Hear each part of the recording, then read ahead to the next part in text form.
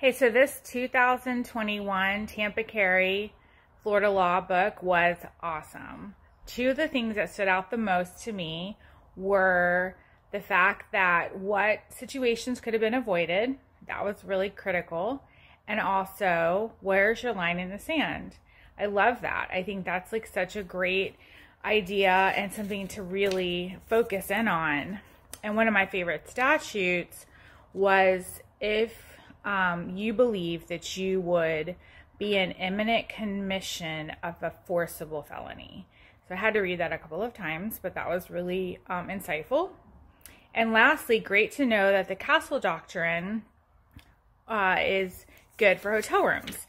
I never knew that, so that's really cool. Anyway, great job.